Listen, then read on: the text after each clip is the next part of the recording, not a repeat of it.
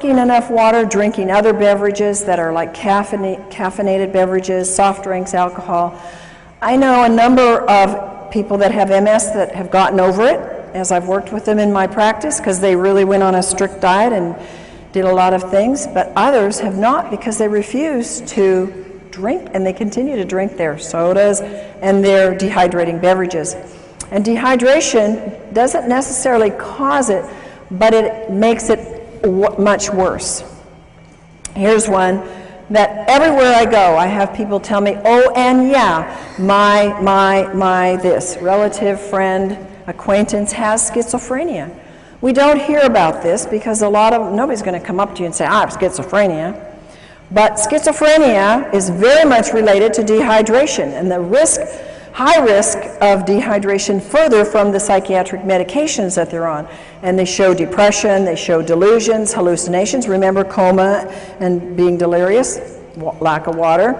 No energy, again, brain doesn't work right, confusion, stupor, comatose-like, and suicidal. Suicide among our teenagers is very high. I am of the personal belief most of our teenagers that I work with, and I was a counselor in the alternative, the kids that couldn't make it in the regular school, they were the special kids. So I worked with them for many years. And they never drank water. Of course, I didn't either. But they had more problems, more traumas, more things that were pushing it. And a lot of these kids get suicidal. Seizures and dehydration.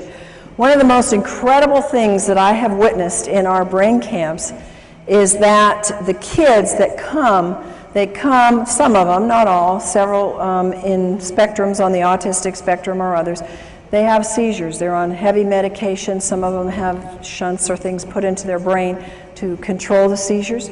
They get there and they don't have any more seizures, and I'm going, I think there must be a connection here. We're putting them on a lot of water, and they choose to work with their own doctors to get off the meds, and we're seeing maybe one seizure the whole 2 weeks is pretty much what we see when they've been having them every day. Pretty amazing when you see that, and pretty much documented by research that says dehydration is a trigger for a seizure, and it can lead to coma and death.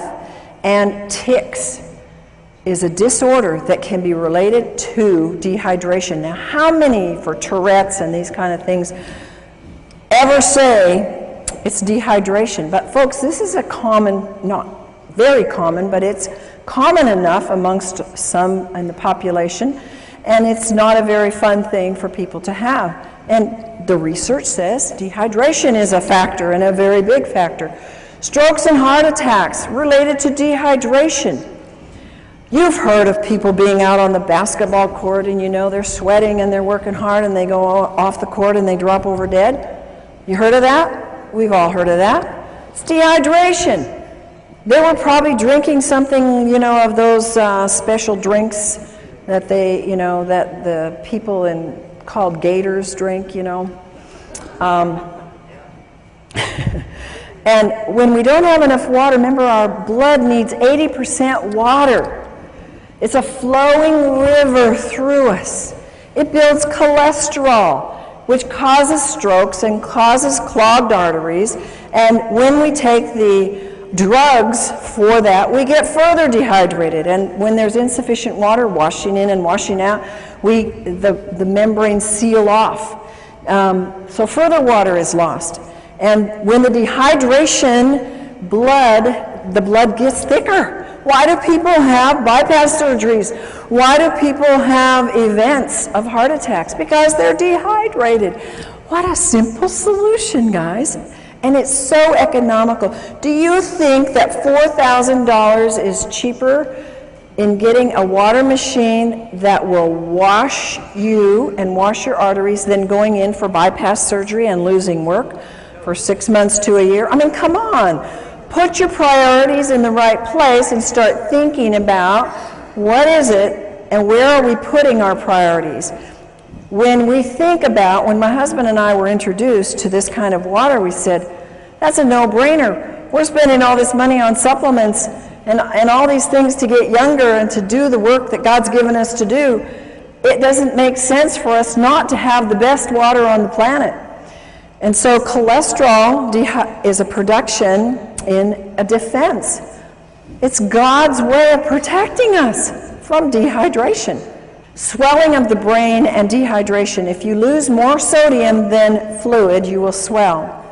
The body compensates for this loss by producing particles that pull the water into the cells. This produces edema and swelling.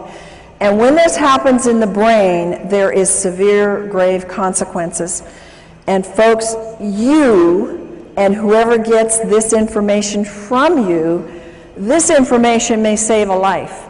Because when somebody has a car accident or an injury to the head, the number one thing that can cause more brain injury is the swelling. And if you cannot stop that swelling, you will have so much more brain injury and in many cases death. So remember that little piece here. There are little life nuggets here that can save many lives if you pick them up. Brain dehydration, histamines, and brain allergies. Whoever thought that allergies were related to dehydration? Oh my goodness, when I was 16, I started this thing called allergies, and so my parents took me down to the doctor and I got all these tests, those miserable tests, and then I had to for years get these crazy shots of these antigens, and I thought, these aren't doing anything, I still have allergies. And you know, I started moving into nutrition, and that helped, changing my diet, and I think just getting more fruits and vegetables, getting the water from that, getting more minerals. And I eventually got rid of the allergies, but what I could have saved myself in money and time and lost things in life. I had headaches for probably 7 years every day of my life. It was allergies, it was toxicity. I never drank water. I didn't even drink regular acid water. I didn't drink anything because I was not educated. And we need to be educated and to educate others about how important brain allergies are a very key factor for people. In fact, a very high number of people have allergens that get into the system, and because they don't have enough water, they affect you in having anger, anxiety, behavior disorders, compulsions and ritualistic behaviors, confusion, concentration problems, depression, mood disorders, nervousness, schizophrenia, and speech disorders. A lot of times we don't even relate these. They are allergies. When the histamine is too high, your allergies are raging, and they are related to the brain. High histamines are, what's the thing on the market? Antihistamines. Because they know you've got to bring that histamine level down or you're going to be miserable. If you have a brain allergy or if you have a body allergy, it's an indication of dehydration. Chronic dehydration can cause histamine to become excessively active. Supplying the body with water, and again the right water, will cause a disappearance of the high levels of histamine. And water, now folks, this is science, this is studied. Science has told us that water, even regular water, will reduce histamine amounts. But think of how much exponentially you can raise the bar if you have microclustered ionic alkaline water, because it inhibits the histamines even more and their production and acts like an antihistamine. It's fantastic. Science has documented a lot of things for the brain, and histamines is one of the things they know. They've done the studies.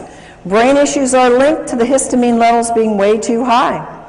Abnormal fears, aggressiveness, autism, bipolar, compulsive behavior, compulsivity, and rituals, crying easily, depression, hyperactivity, obsession about sex, overstimulation, racing brains, schizophrenia, suicide thoughts, and others. See how many of these are coming at us from different levels. Many of these things you've heard just a few minutes ago about dehydration. Now you're hearing it about histamines, that they have high histamine levels being caused by the dehydration. Signs of high histamines are caused by brain allergies, agitation, aggressive behavior, anxiety,